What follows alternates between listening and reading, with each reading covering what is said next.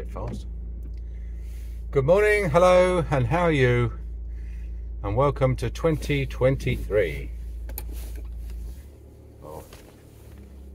Or what you can see of it. There we go. There we are. So let's get the blower set.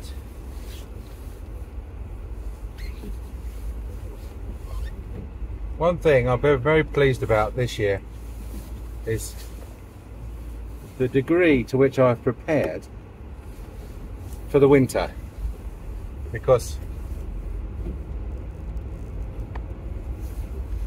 we've got a house that a few years ago we had 2 wood burners installed, and that's only because we had an open fireplace in the lounge, and so there's a radiator in there as well, but there was an open fireplace, and because we've got a small packet of land, we planted some trees on there. Planted about 100 ash trees and about a dozen evergreens, mainly because we thought we'd grow Christmas trees, and now they're all 200 feet high. So we've got some Scots pine and some Norwegian spruce, which actually I must cut down now, come to think of it, before they get to be 300 feet high. So we're going to see the lake. We're going down it's soon to be renamed the Lake Road, because we've had so much rain lately and it doesn't drain away here for some reason. It always used to, but it doesn't anymore. But yeah, so we're talking about the preparedness, so first of all, I bought a house with a bit of land. That's the first bit of preparedness. Then we got wood burners installed, and planted all these trees. And trees are a funny thing, because you think when you plant trees that you're going to be short of wood, and obviously you do plant trees because you are short of wood. But then 15-20 years down the line, you get to the point where you've got more than enough wood. It's like when we got chickens. We thought we'd get some chickens. How many should we get? And we thought, well, we eat a lot of eggs. We have scrambled eggs for breakfast every morning, and here it is. Can you see that? Anyway, I've got some better footage of this from yesterday, which I might cut in.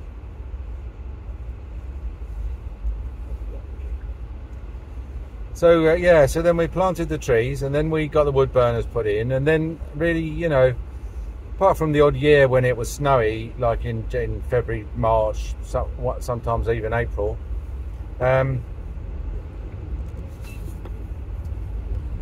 we didn't really think much of it. And then of course now home heating oil's gone up, and electricity's gone up, because they're the only 2 ways that we heat the place. And now we're sitting happy on a big stock of wood, and and not really using the central heating much, which is good. And I think the burner that we've got in the kitchen, which is the main one, is 25 kilowatts. Now you can imagine what a 25 kilowatt, that's 25 1-bar fires, in addition to every human being that's in the house, who also gives off a kilowatt of heat, 1 kilowatt hour. So all in all, very happy to be where we are. I dropped in this place yesterday because they've got some buckets on the left here. You'll see they've got some buckets, and they've always got a few broken ones, which if you've seen the technique that the bloke uses to move them around, you'll understand why they're broken. On the bonfire there, and I can use those to store my wood.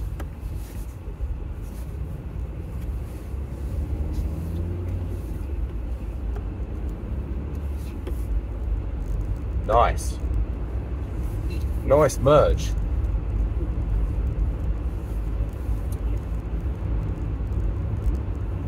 So, still on the theme of preparedness then. So, the other thing is that I think if you've got, if you want to live off the wood, then you've got to be able to convert it from a tree to the size of lump that will go on your fire. And so that involves obviously various stages, not that many actually, but what you have to do is you have to cut it down and pretty much flush with the ground, which is annoying. I mean, if you're keeping the tree and you've got something like ash and then you cut it off above the ground, then it will grow again, and so you'll get a pretty much everlasting supply of wood. If you are you don't want the tree anymore, then you can cut it off flush with the ground, and you have to cut it off flush with the ground because eventually you're going to want to mow over the top of it until such time as the trunk sort of dissolves, which you will do if it can't ever grow again, and you don't want to keep bumping into it with the lawnmower.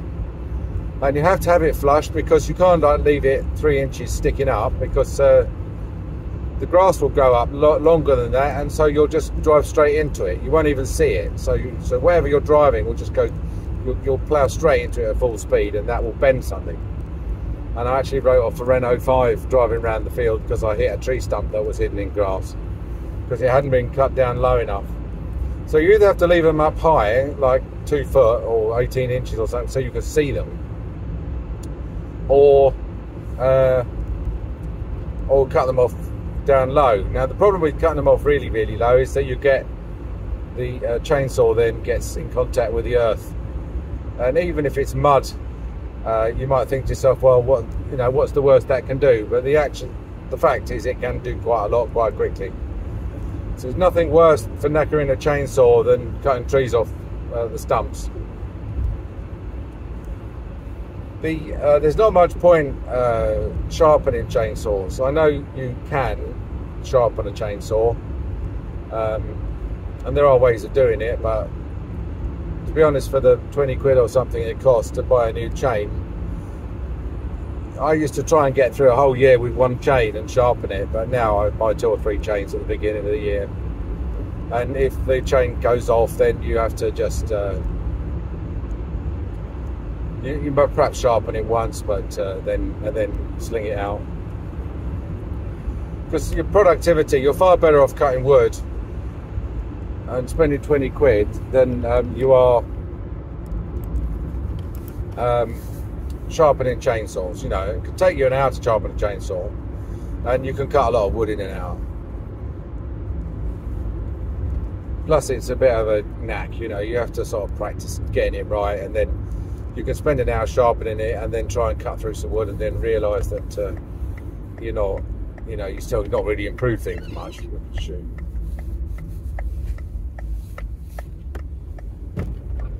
I've got a new steering wheel cover, which my wife gave me for Christmas, although I bought it for myself, and I gave it to her to give to me for Christmas. You see, that's the way to get presents that you always want.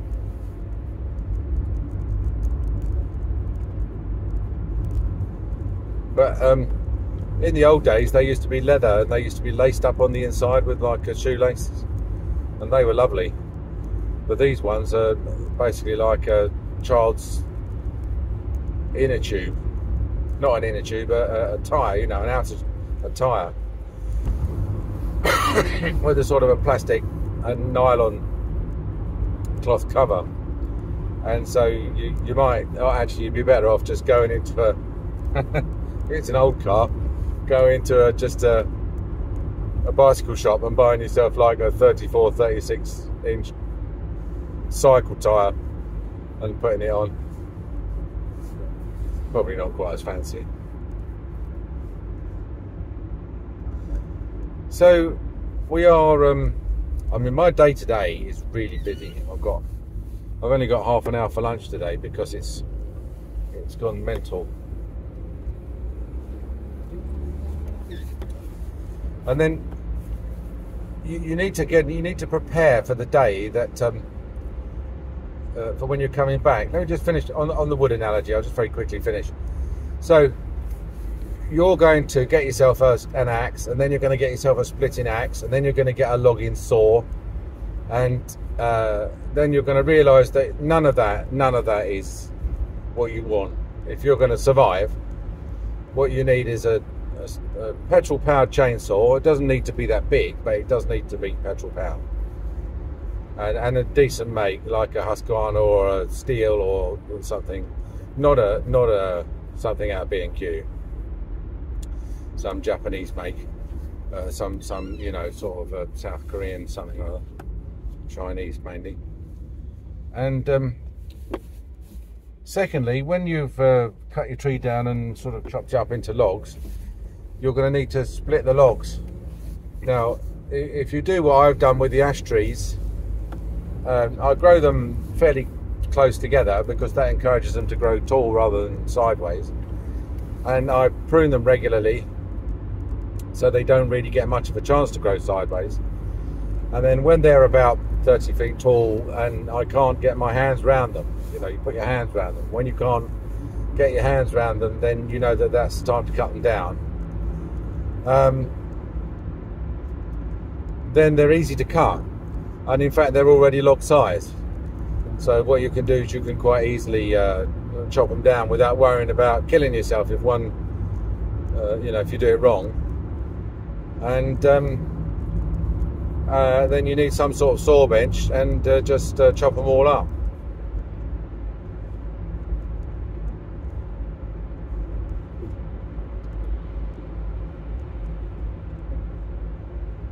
So then you need a last thing you need, and sometimes the most useful things you buy last, because they're a bit expensive, and you think, oh, I can manage without those, and then you realise when you've got them that that's what you really needed all along, and that is a log splitter, hydraulic log splitter. And I've got a little one. It sort of takes anything up to about 40 centimetres in length, and it's got a 5-ton hydraulic ram on it, which presses the wood onto a wedge.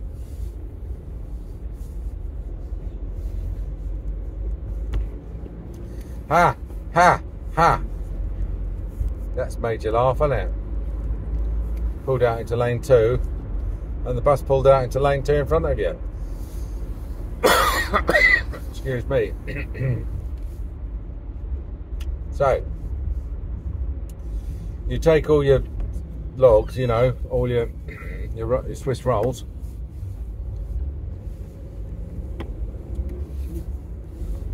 and you put them on this log splitter and you split them all up. Now I know what you're thinking. You're thinking with a decent chopping block and a few little round tiddly logs, you can split them up anyway, and that is true, you can. But then eventually what you'll do is you'll come across a bifurcation where all the grain's all over the place, and then there's no way you're going to get an axe through that, and there's no way you're going to want to spend an hour sawing through it either. So all these big old lumps of wood tend to lie around outside holding the tops on dustbins and stuff like that. That was a bit dangerous. LW03 Victor Whiskey uniform. Yeah, but with this log splitter, what you can do is you can put all these big old lumps of wood in there and crush them all up, you know, and you get a load of really weird, irregular lumps of wood. But I mean, a lump of wood is a lump of wood, isn't it? It goes on the fire, doesn't it? It keeps you warm for an hour. And it's quite funny when you're looking at wood when you're outside, you don't really look at wood and think, oh, that's a you know, 100 weight of wood, or that's 10 kilos of wood. You think, oh, that's about, or that'll keep me warm for 20 minutes, or that'll keep me warm for an hour or so. Or there's a day's worth of wood, you know, on the fire. That's one day's worth of keeping the place warm. So and also at this time of year, I mean, there's not much to do. You can't really mow the grass and that. It's all too wet. There's not much flying going on. Most of the people who are flying now are crashing. So There was an accident at Shoreham yesterday. Don't know why. Someone landed nose down, got seriously injured. I always found that landing nose down is not the best way.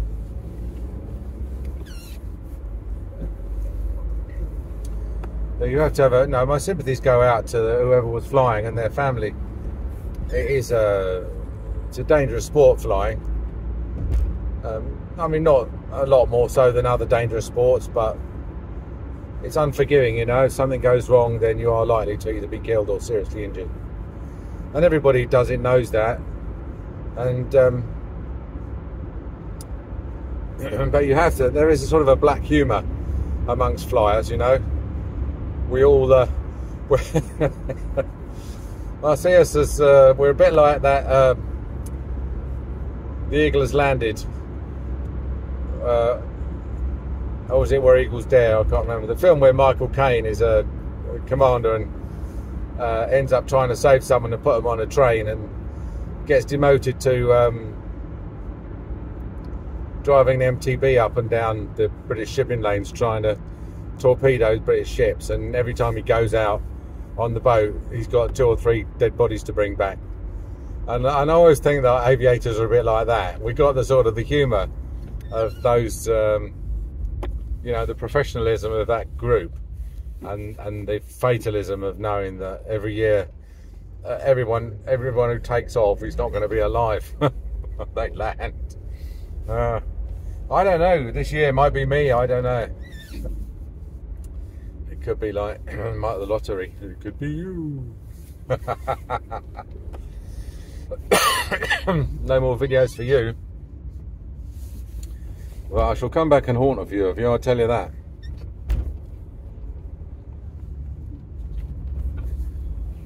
So, we've got a bloke coming in. First bloke, he's got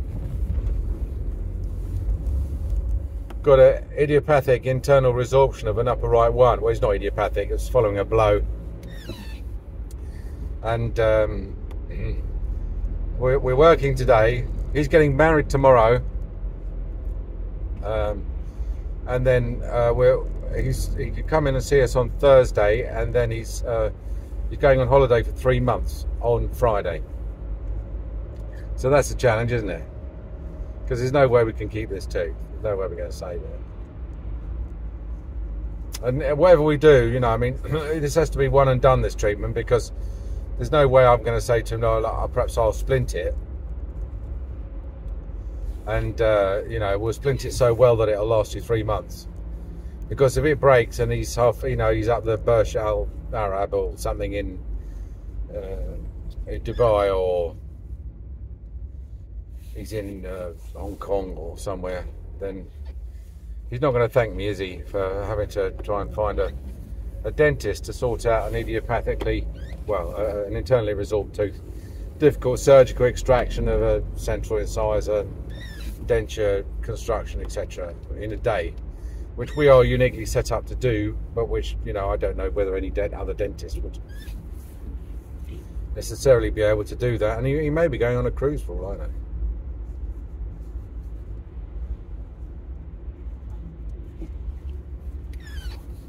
So my plan was to do him a denture in a day and do the impressions this morning and extract it and fit it this afternoon, and then he's off to his wedding tomorrow with a tub of glue.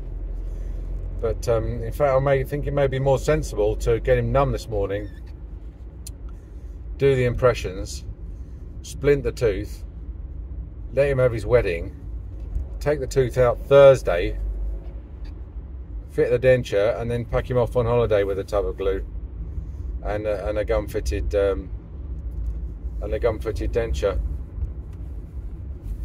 Then at least he's not going to be he's not going to have bloody great socket, is he? You know, and be coping with a denture for his wedding breakfast and everything. Let him carry on for another 2 days as normal. Get the wedding over and done with. I think that's right. It depends on whether he can come in Thursday. That's sort of, if he can't come in Thursday, then we'll have to do it all today. I'm off for 2 weeks in January, 13th to the 27th. So So I'm going to say to the girls today, look, bearing in mind that you just had 2 weeks off and you're just about to have 2 weeks off.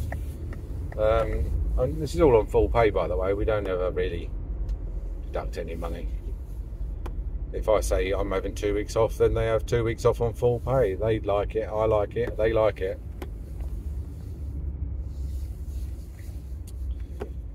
So, but I might say tonight, between now and the 13th, I'm going to work like stink. And if you only get half an hour for lunch because of extra patients, or you know, we have to book up a half day that we normally, you know, where you normally would have got paid but wouldn't work, but we'll have to work it, and possibly even Friday afternoon, I don't know, which will leave me with a higher wage bill for January, but at least I'll be, you know, I'll be going away with perhaps a better cash flow. You haven't seen me, but oh, you have, oh, you did see me. Well done.